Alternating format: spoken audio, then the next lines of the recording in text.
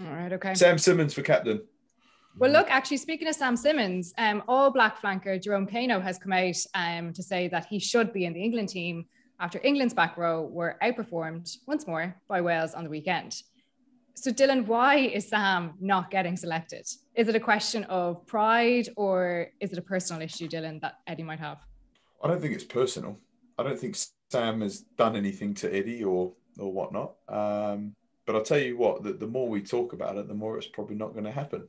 I mean, you've said that before, but I think England are at a place now where Eddie Jones has to swallow some pride and pick form players who are going to be not the future, because, you know, that disrespects current Test rugby. You know, it's all about winning the next Test match. But I find it a minor miracle how someone like Sam Simmonds isn't playing for England. I really do. I really kind of struggle to see. Obviously, Jerome Kano's come out, as you said, in this week, and he's a pretty knowledgeable bloke, a very experienced player, and has played in winning sides. And he obviously sees something in Sam Simmonds that he thinks would swim, not sink at Test level. And there are a lot of fans out there who are baffled by it. I'm sure Sam will get his chance. I know he had his chance briefly a year or two back with England, but for me, he offers something that none of those back row players in England offer. Dan, in your view, who is the best back row in England? Maybe not Billy on recent form, Simmonds on form, but we all know what Billy can bring. But if you're going on form, you'd pick Simmonds, and you.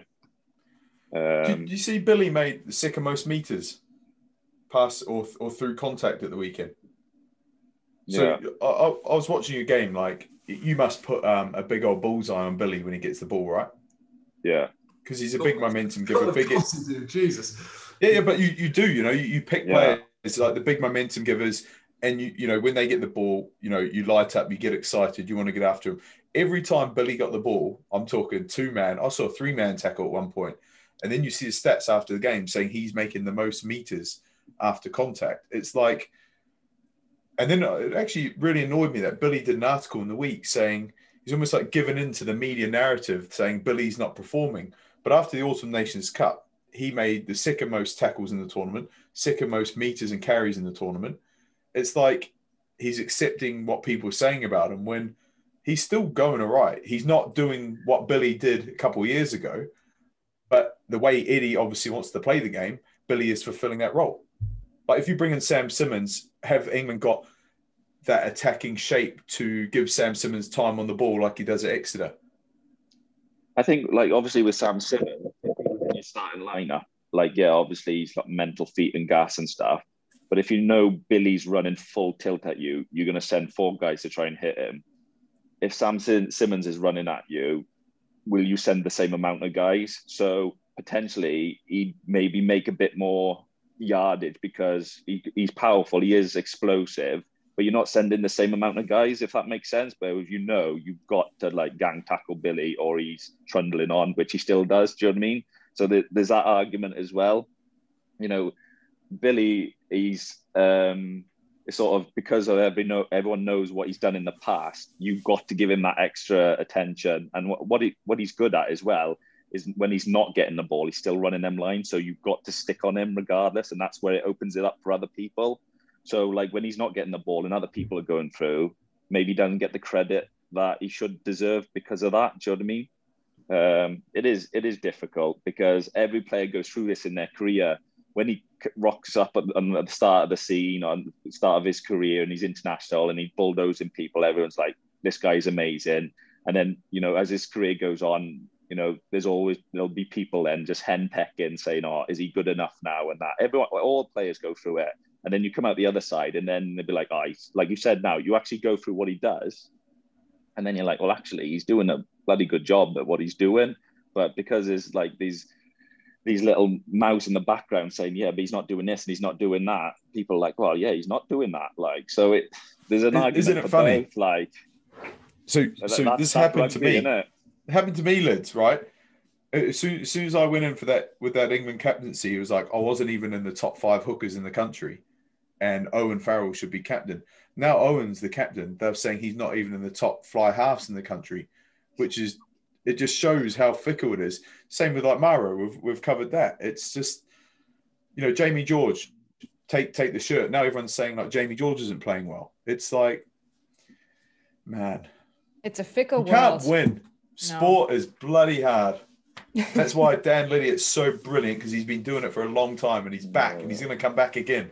He is going to come back again. Well, yeah, Jamie Roberts is going to come back again as well. Oh, God. Wait, that's an even better one. How long have you been out of a shirt? Oh, God, 4 years, mate.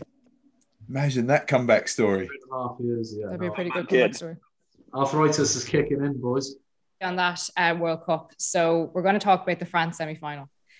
Does that go down as one of the biggest regrets of both yours and Jamie's careers? I can bring you in on that, Jamie. Well, Jamie, you want to go first? I've spoken about it on a previous pod. It's the biggest regret of my career. And I think the best chance Wales will have or have had in recent history of winning a World Cup. Yes, they came close in 2019 against the Box in that semi-final. But just for me, with the side we had, with the momentum we had and the quality in the team, I just can't see if Wales getting a better chance than that. We're talking about France? Yeah. France semi-final in 2011, yeah. And Warbs, is that where Warbs dropped that guy? Yeah. And everyone's heart bled for him. I felt bad for him. Like, that was harsh, man. Yeah. Dan, how was that game for you, mate? When you reflect on your career and think about, you know, near misses or, you know, the highs and the lows, where does that rank? Where does that game rank for you? Yeah, obviously it's probably the top, innit? It is, you know, you're one game away from a World Cup final, and the way that the All Blacks played in that final, looking back, you know, they didn't play to win. They would just try not to lose against France. France put the willies up the ABs, mate. You know, like at the time you think, don't worry, you know, in another 4 years, we got the same side. Well, you know, we'll be that much better, but it doesn't always work like that, does it? And looking back now, you know, that was the opportunity, well, for our generation anyway. But yeah, it does still hurt. And, you know, you see it like replayed on the telly every now and again. And you see, you know, like Shane Williams is like, I wish I could go back in time. And I think Bomb said the same, Adam Jones said the same. If we knew now what we knew then, sort of thing, that was our time. But, you know, nothing in the past, but it's the one that got away. It felt like, anyway, feels like. Well, I suppose your incredible performances then got you a British and Irish Lions call-up. So was that the proudest moment of your career to date? Yeah, I'd say so. Obviously, it's like Olympics for rugby players, isn't it? Once every 4 years, that opportunity.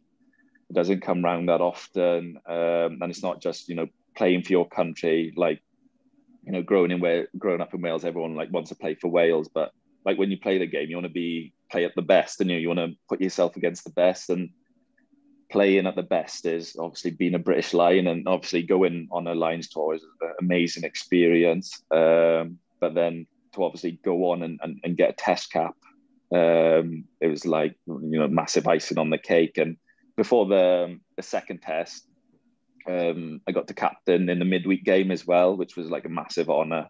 And like looking back, being in that team huddle, you know, like Faz, Manu was in there, and like looking around, like Sean O'Brien played. I'm just like, there's no way we're gonna lose. We got all these boys, and they're absolutely unreal team. And I think we battered who did we batter that day? I can't remember now, but it was just like unbelievable. Like trying to do a team talk, I'm like, I don't really need to say too much because these boys are class, so we're just gonna carve up anyway. Do you know what I mean? But that was our like last opportunity to try and be like, yeah, Gats, like pick me if you're struggling, sort of thing.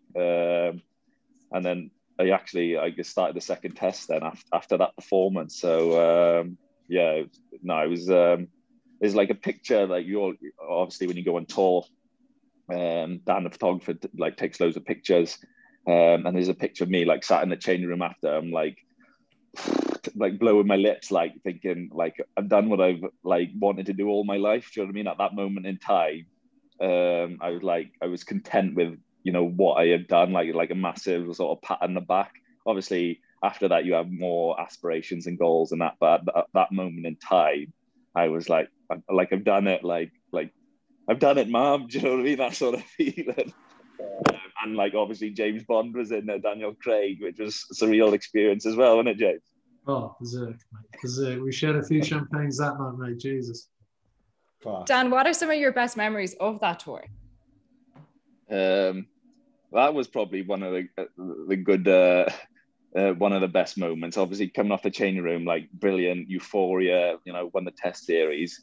Walking into the changing rooms, I'm like, Jesus Christ, that's that guy from James Bond. Do you know what I mean? I'm like, what's happening, pal? Like, give him a bro handshake. He's like looking at me like, who's this guy? Like, sort of thing. But he's like champagne flowing, and then Jamie starts singing dun dun dun dun dun dun dun dun, dun, and it's just going round the changing room. And we went over to Dublin, like pre-tour to have like a training camp, and we went out in Dublin.